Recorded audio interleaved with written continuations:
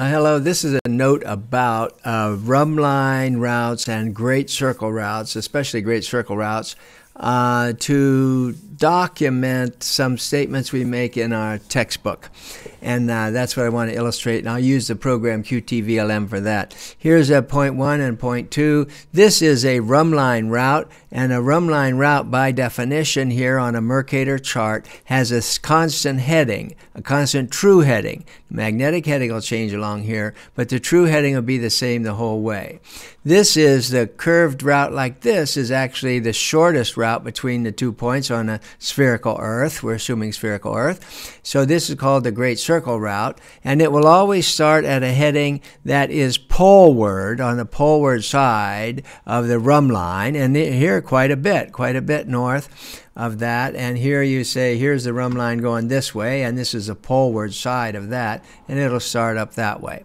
And so this is this distance will be shorter than this distance, and this will have this initial heading. And the heading, if you notice on the Great Circle route, it changes continually as you're going along. Consequently, when you're actually trying to navigate that way, you usually break it up into steps according to maybe longitude intervals or number of miles, and you do a little Rhumb line route in between each one.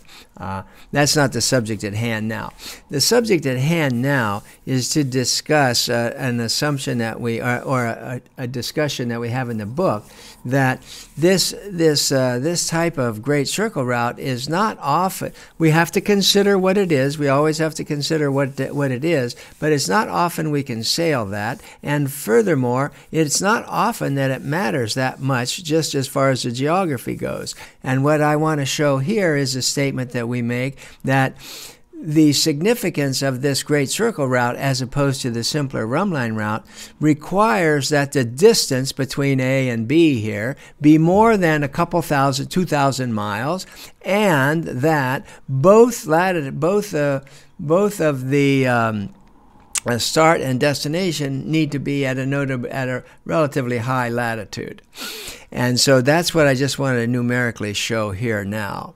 And so let me, for now I can just say delete that guy. Yes, okay. And then on this waypoint here, what I'm going to do is draw in, say, 5 rings at 1,000. These are 1,000 miles apart going across here. And then what we can look at is, I just go here and use what's a ruler tool. And this is just set up. So this way, the nice thing about this is I see, just no matter where I move this, I see what the distance and the heading, the initial heading. Remember, when you get the heading of a Great Circle route, it's always that initial heading right at the start. Then it's going to change. It's going to be higher than the Rhumb line, then it's going to be lower, and so forth. And so, but the main thing is the distance. And so that means if I go like this is 1,000, 2,000, 3,000, if I'm 3,000 miles here, and then let's see, something like that, you see it's something like, well, 150 miles. So I'm saving 150 miles. If I'm going the distance is, well, let me try to get that a little more right on 3,000, or this ring is right at 3,000, something like that, you see. So that's 141 plus about 145 miles, something like that. So you sail 3,000 miles, and you're at high 48 north and 48 north, and you're saving about 140 what is that? Yeah, about 145, 46 miles, which is not that much, really.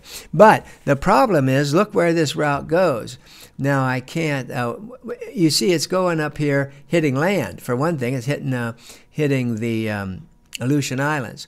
And if it's not hitting the Aleutians, you know, like if you're going from here to Tokyo or somewhere over here, and you're liable to hit the ice. You're liable to hit the ice even if you don't hit the islands. Now, just checking here in November, I'm just checking, and normally there'd be ice way down in there, but now we have some global warming effects that actually change that reckoning. The ice is further north these days, a lot actually.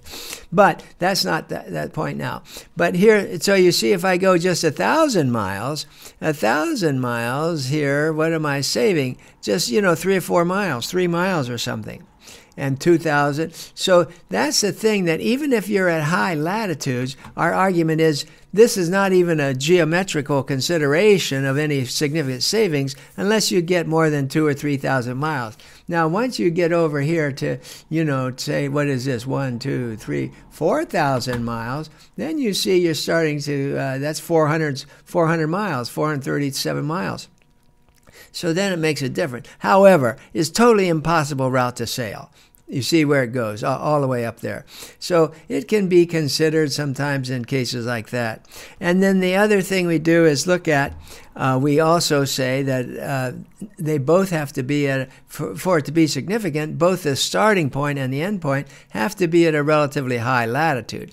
So if this is 48, and I come down here to, say, 30, where's 30? Somewhere around here. So here at 30, I'm at 2,000 miles, and you see I'm only saving about 20 miles, whereas you look at the start, I've got a rather significant difference in the heading, and so forth. So 1,000 is almost nothing like that. And especially if you go further south, you see that you don't have much there.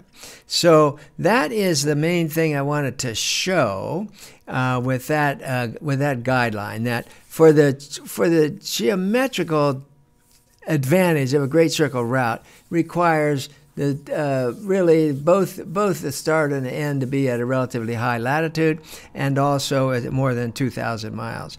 And I think, let me just see if I don't have that summarized here. Yeah, here's a summary. Here's a summary of what we just did. You see, at 4,000, I'm going to latitude 48 to 48. That's 4,000 miles. You're saving 400 miles. Then you get down here to 2,000 miles. Even at high latitudes, you're only saving 37 miles. And likewise, if you go up here at even a long distance like 3,000 miles, look, 1/5, that's 48 to 48. Down now I'm 48 to 30. 48 to 20, you see the amounts you're saving here. Even at 3,000 miles, you're only saving 35 miles.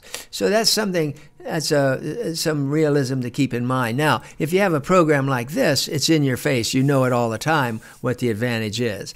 And we can't just let it go like that. Sometimes it's important to keep in mind, like that when you're starting, like when you're going to Hawaii or somewhere, sailing from, let's say, here. No, I don't want that.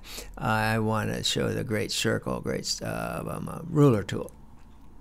When I'm sailing down here, and if I zoom in on that, let's see if I can move this. Well, what I want, the point I want to make, I don't want to try to figure this geometry out in display in line. But what happens is, here would be the Great Circle route. I mean, here would be the Rhumb line route going to Hawaii, something like that. And then here would be the route going up, and it'd be quite a bit higher if you're going Great Circle route. And so sometimes we're afraid that we're sailing too far north of where we want to go, and on the start of an event like that. Whereas in reality, you're actually on the shortest route. So it really doesn't matter, and often it's a tactical advantage to sail really on the Rhumb line route, on the Great Circle route for 2 days maybe at the most. But then you got to start diving south here for sure. But there can be some tactical advantage of keeping in mind what the heading is for the initial Great Circle route. I'll stop there.